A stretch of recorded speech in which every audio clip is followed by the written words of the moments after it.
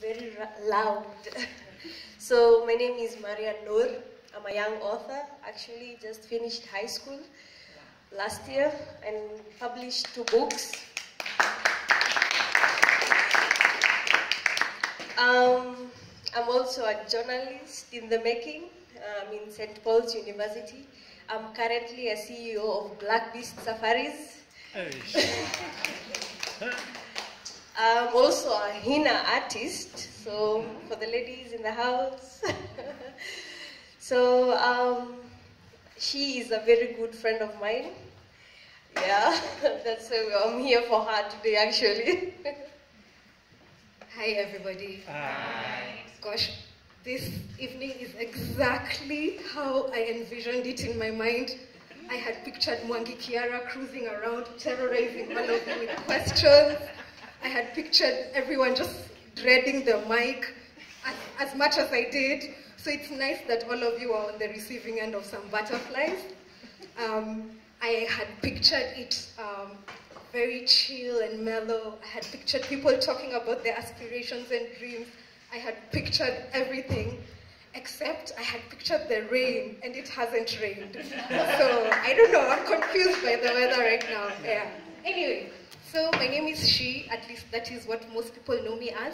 I write as Jennie, Marima, and I am super excited to have this launch for a book that is small, but a book that is really special.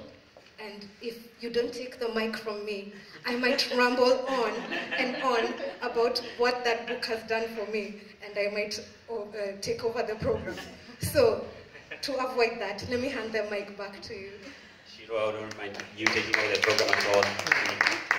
All right, just for both of you, I'd like to help us understand, indeed, where did it all begin? Because you're here, you've published a book. Maria's also published a few books. Where did it all begin for you? Where did it start, essentially? I don't know if there was a starting date for me. I think I just found out that I was a writer at some point. And having said that, I'm still a work in progress. You know, I still have ways to go. But I found out a long time ago. I'm not one of those people who kind of just discovered the other day that, you know, I wanted to do this for a long time. Some of you all who knew me from Zamani, I think had a clue. Yeah, so it started a long time ago. I think I have very distant memories of writing like a newspaper for our family. You know, like Dad brought Sujri to the house, the headlines, Auntie so-and-so visited and blah, blah, blah, or we are going to something fun and all. So I remember doing that. I also remember scribbling like a novel in an exercise book and passing it around, and I remember my siblings would read it, and there was a season in our lives where there were a lot of things that were not going right. So that novel that I was writing then was what was kind of an escape for everyone, you know.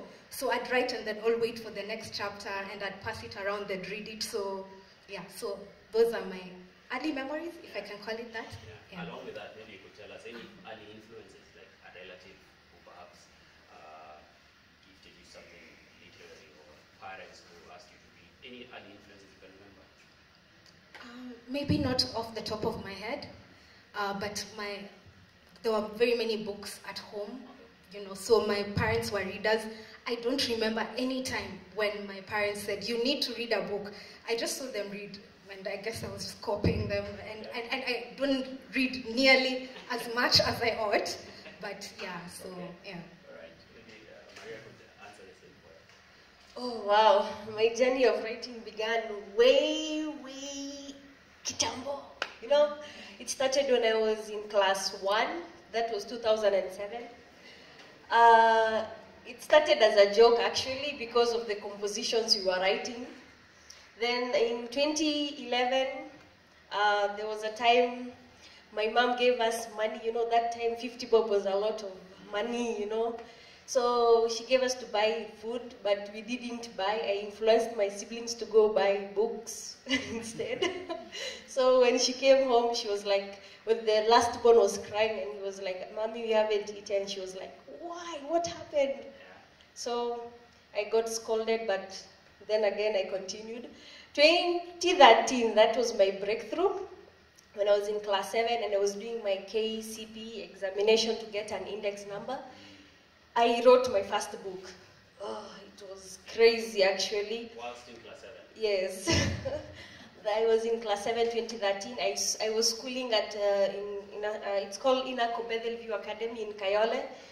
So it just started as a joke. So I passed it around all my classmates and everyone read and they were like, okay, this is good stuff. I gave it to the headmaster and he was like, this is good thing, continue.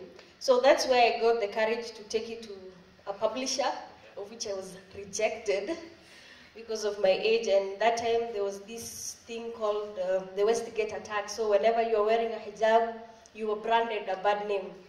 So it was a very bad thing. So I got depression at that age. 2014, when I was sitting for my class 8 examination, that's when I took it to Kenya Literature Bureau and I got my first book published when I was in Form 3. So it took me 4 years.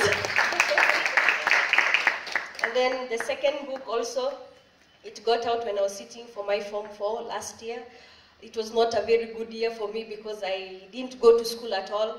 I just went and sat for my KCSE exam because I was very sick. Actually, I'm a sick person. I've been sick since I was young. Operation, hospital, medicine. I actually feel like I should be a doctor without going to medicine school. I should think about it. Sorry about the illnesses. Maybe you will tell us any challenges you've encountered on your ways. We are here today. You've obviously been at it longer than she has by dint of age. Not to say that you're old, of course. I think I'm allowed to joke like that with you. But maybe you could tell us any challenges you've encountered, both personally and that you're willing to share, of course, both personally and maybe circumstantially as well. Well, writing, just the act of writing in and of itself is challenging. Getting the time to write, believing in your own writing, I think maybe that is my one thing, just wondering whether I'm good enough or, so just fighting imposter syndrome to some degree. So that, I think, was my major challenge. In fact, I think it was so severe that when I started writing, I used the name that I am not very popularly known as, because, just in case it doesn't work out, no one will know who Jennie Marima is. I mean, everyone knows she, but who is Jennie Marima, So I was like, let me just use that other name, so in case, it's a fail, then I have an escape with my other names. And yeah, so I think maybe those internal struggles, those are my major challenges. But overall, just getting published is, in Kenya and the world over, is a challenge in and of itself. She has a story and I have to tell. I think everyone here might have a testimony of how their manuscript is gathering dust in X, Y, Z, or whatever, So just getting published in and of itself, getting feedback that is not favorable. It's not easy to hear sometimes.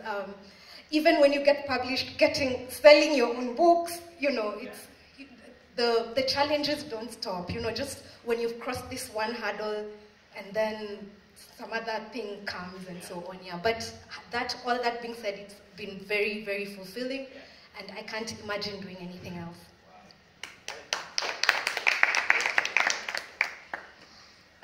The challenges are so many on my end because actually my background was not that well.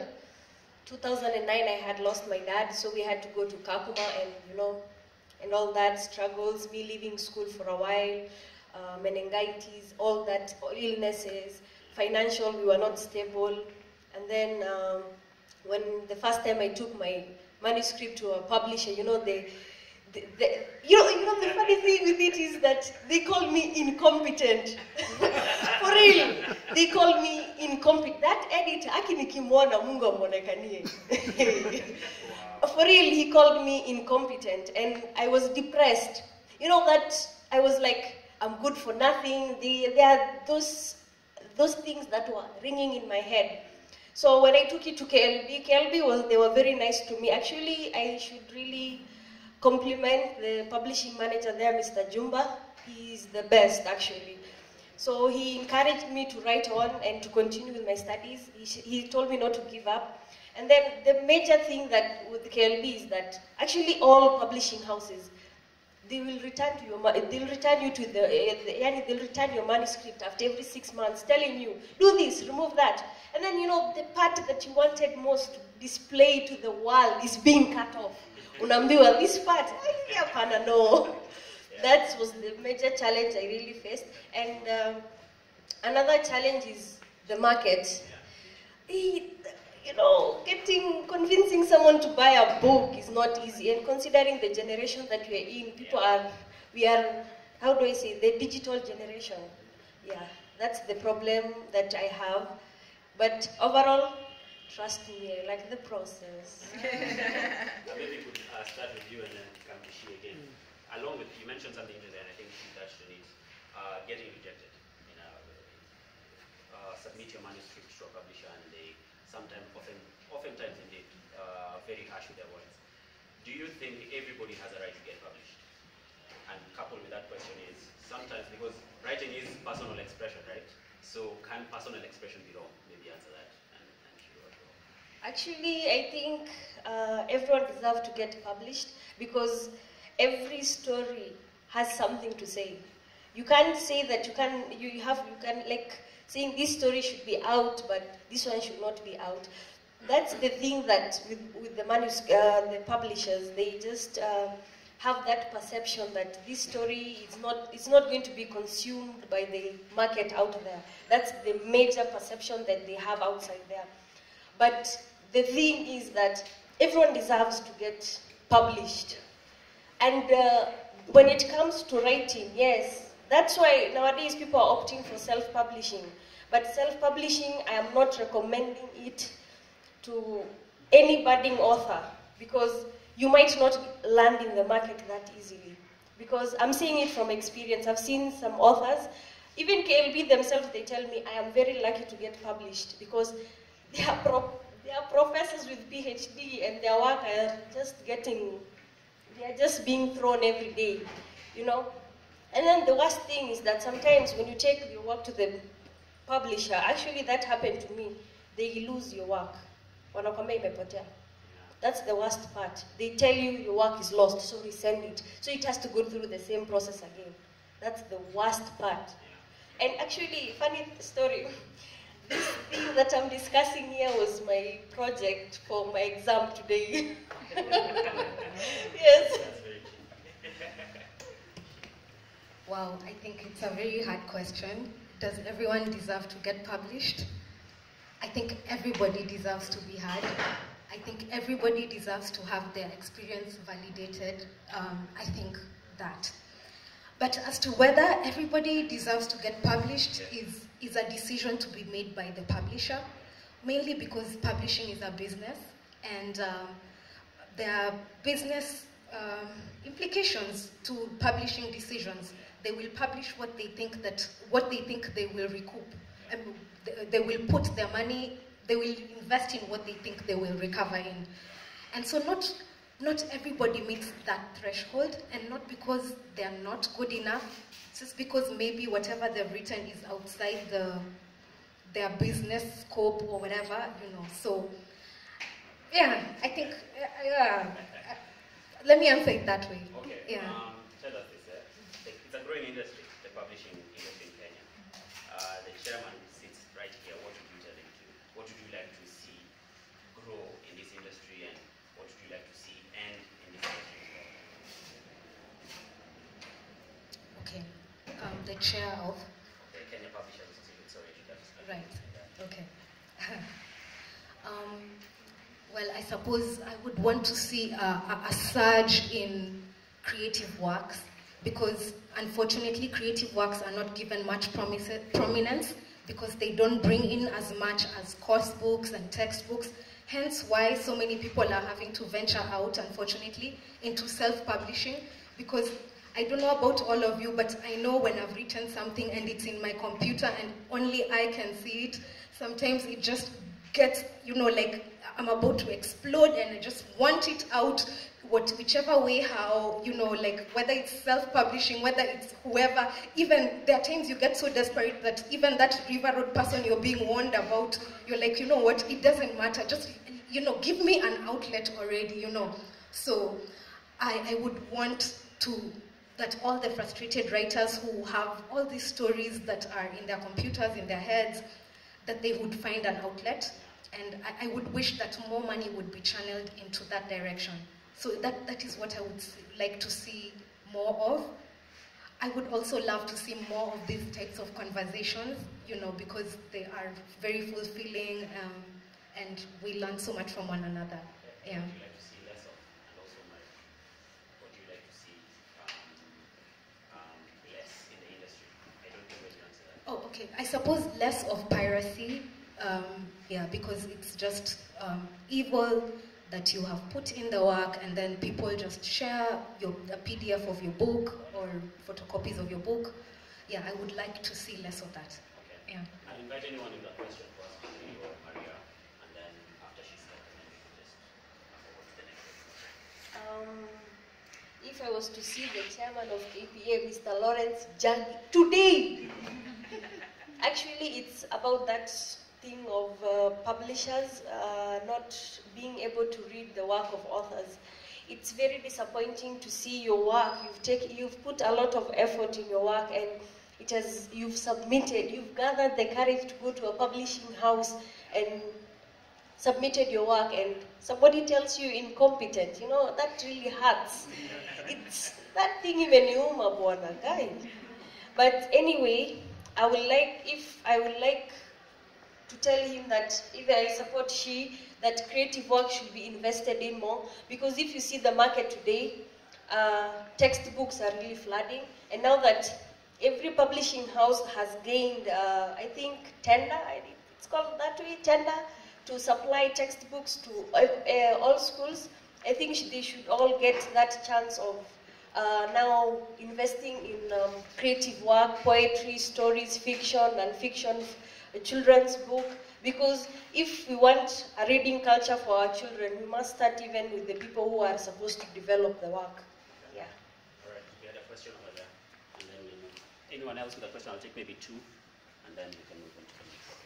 Thank you. Sorry. Thank you very much. Before I go into my question, I'd just like to ask the audience who was here during the first session. Two people. Anyway, two is better than nothing. Anyway, you've heard from real life authors the issue of problems with publishers. I'll not delve into it because only two people were there the first time. So I just like to caution people that the issue of publishers should not be taken for granted. As you've heard from one of our authors here, she has had problems with publishers. Okay, now to my question. My first question is to you, Maria. Given that even when a kitten stares at itself in the mirror, it sees a lion, you know, if you're called incompetent, I think you should try and develop a thick skin, because you're going to you want to live off writing. I assume so. So, don't you think that maybe the usage of the term incompetent, if you had looked at it from a developmental aspect, they were trying maybe to push you to try and reach into the depths of your capabilities. Don't you think that, is it possible for you to look at it from that way? And to Madam Shi, where do you think you will be in terms of writing? And I stress that in terms of writing as an author, say 10 years from now, given that you've highlighted the challenges that budding authors face. And now for a short question for now the both of you.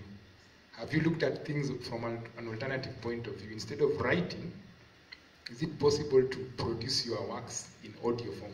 You know, people are lazy when it comes to reading, but when it comes to listening, they are very keen. So I was just thinking, can you look at it from that aspect?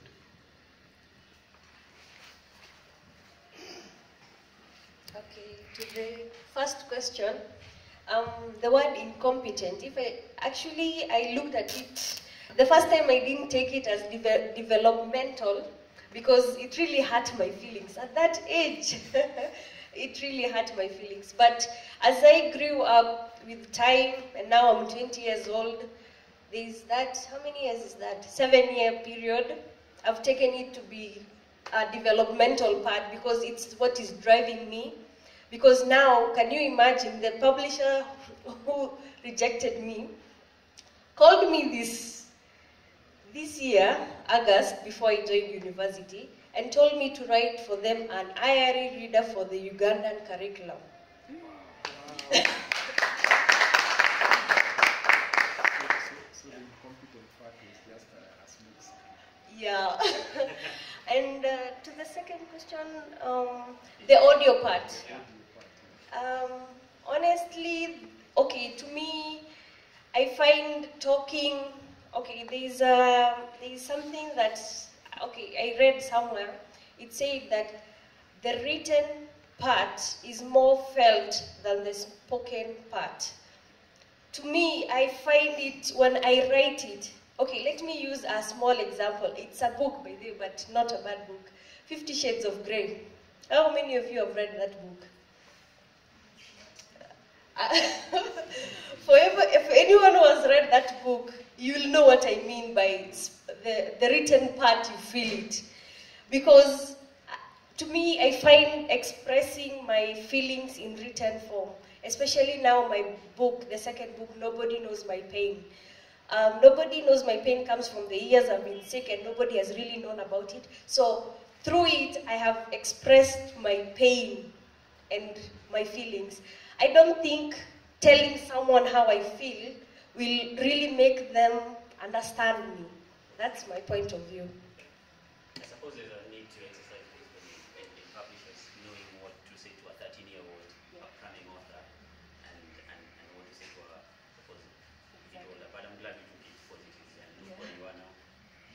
Yeah. Actually, if I could say something about that, I think an incompetent publisher would use such words, you know, I don't know, I can't imagine, there's so many other words to describe deficiencies that are in a script other than incompetent. I want to imagine. Anyway, so, well, look, I mean, they're calling you now, so who's having the last laugh? Yeah. Wow, that question was so deep, especially because I usually just think 3 months ahead.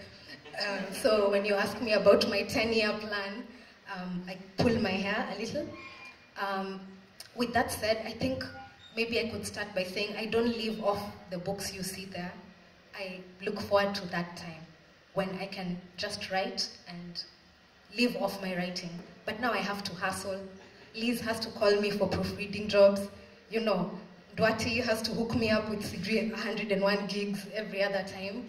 Because unfortunately you don't quit your day job in Kenya. I don't know which countries you do, but I know for sure I quit my day job, and hence why I am not growing any bigger, because the hustle is real, the grind is real, and yeah, so there are so many things.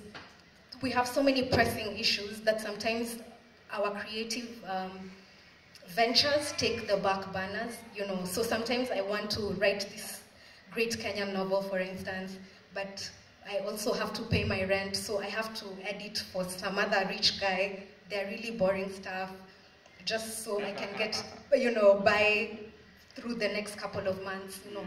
So the realities of life hold us back sometimes, you know, which is why we are always kind of on the lookout. We're like hawks, you know, hungry, you know, on the lookout for opportunities for residencies and grants and things like that, so that they can take the burden of the financial burden of living off us, so we can focus on the creative side. So, yeah. Peter, you had a question, and then we'll move on to the next section. Interesting, that's the name you remember. I have two questions. Do you have, like, for both of you, do you have like a secret place that you sit and write, or what's your strategy in coming up with the books and the authors you've done? I think we'll go that. My mind has gone blank. Maybe we can just see it's a bit problematic.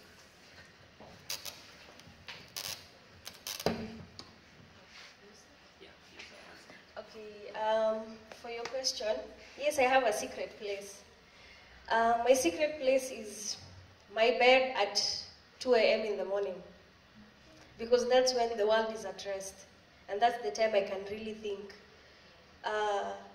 And for me to develop a story, it depends with what I see. Personally, I'm a real big fan of matatus. They call it nganyas. So if you have my number, you'll be seeing me flying with matatus every day, morning and evening. So whenever I get a story from there, I write. It gives me a platform. So for my first book, I Will Be Back, the title, the name comes from my father's last word before he died, and nobody knows my pain comes from the life history that I've gone through for the medical issues I had. Though the story is talking about Somali girl child education, but there's a part I'm a character in the book. So that's, and my stories come from real life situations.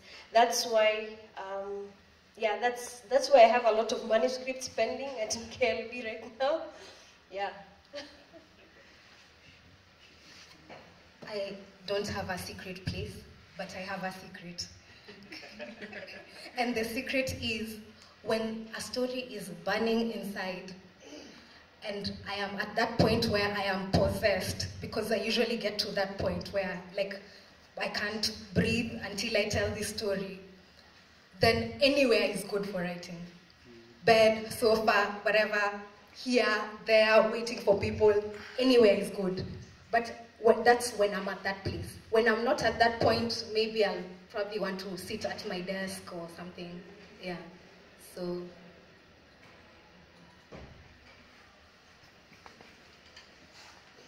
Okay, I'll take just one and then two questions, and then maybe if you have further questions, we can direct them at the end. But you can keep them there. So my question was about, you won an award recently, the Jomo Kenyatta Award. How important are these kind of awards for a writer? And what has the award done for you personally? Well, first, I feel very fortunate to have won that award. I still have moments where, like, I'm walking on the street and then I remember, I'm like, oh, I won, you know, and I stop in my tracks and I'm assuming everyone can see, you know, my thoughts. I'm like, oh my gosh, I won, you know. So I'm still kind of semi in that state, you know. Even right now, like, I see, like, on the poster, you might not see it, but there's a little ring there, and it says my book winner of. I'm like, oh my gosh, so, you know. So it does that for me, for one, you know, like, just surprises me all the time. I think awards are important because, especially for someone like me who maybe struggled with whether my work is good enough, whether, you know, natosha mboga. For me, that kind of validation means the world. You know, it's just, the feeling is indescribable. You know, I can't begin to express the depth of my joy, you know. With that said, I think I would still be writing, whether or not there was an award, because I was writing. I've tried for many things before. I have not been awarded many times before, but I did not stop. So I think they're important. They should keep coming, and especially for the semi-retired like myself. I'm not employed in the traditional sense.